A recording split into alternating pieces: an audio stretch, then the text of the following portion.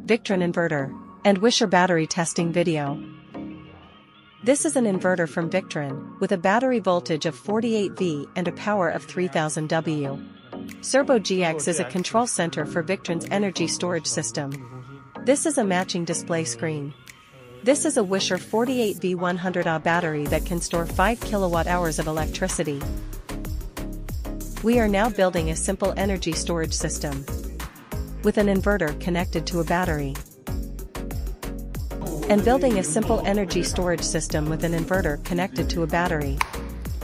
Then use Serbo GX to build a data center and connect it to the inverter.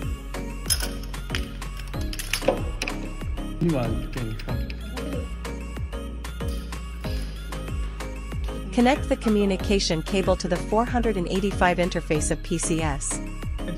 There are two key switches for the battery port, one is the BMS switch and the other is the main power line switch. Wow! A small energy storage system has been tested and completed. Load can be used directly.